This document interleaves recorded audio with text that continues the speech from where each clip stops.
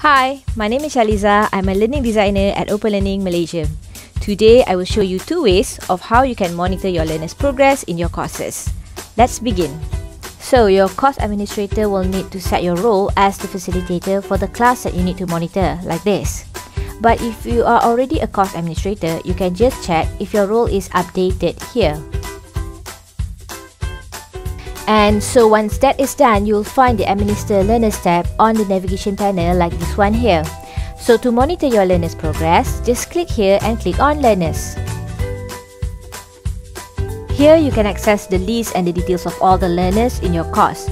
You will be able to see the percentage of the progress for each learner here.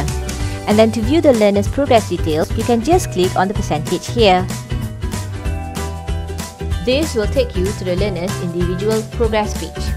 So you can see the overall percentage of your learner's progress here. And if you scroll down, you will see all the module pages and your learner's progress on each of the pages. Let's take a look at this. This learner has completed the welcome page, have now started on where we are headed, and have completed some of the activities on this page. So if you have identified learners who are not progressing like this one, you can keep a closer eye on the learner, or maybe just reach out to them and ask. Maybe they are stuck or something. Or you can click on this activity page to view the learner's work. So here is one special tip for you. There might be a time when you wanted to investigate which pages or activities that your learners might spend time most on. So you can actually track their progress by pages. Just go to the Statistics page. Here you can look at the overview of the learner's progress in your course. It shows the number of students and the percentage of the course completion. And underneath it, there is an overview of the students' progress for each page. So learning the average time your learners spend on each page may actually help you to improve on designing and creating your content activities. I'm going to give you an example. If most students spend too much time on this page, for example, the activity could be too difficult, the content could be unclear, or there could even be a technical error.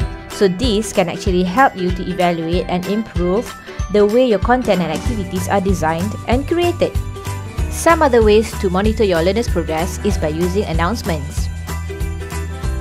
You can send out announcements weekly or mid-sem to ask how everyone is doing in the class. If they have any questions, you can let them know where or when to reach you here.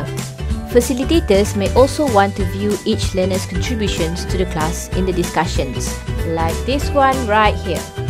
So to do this, they can also set up the assessment report and tag the specific activities that they'd like to track.